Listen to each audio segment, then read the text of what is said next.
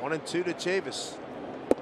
Strike 3 called. Got him. First, make that second strikeout here for Felix. Good work. Perfect pitch with the fastball. Well located on the outside corner at the knees. And how about Félix Hernández with that strikeout? 2,500 Ks for his career.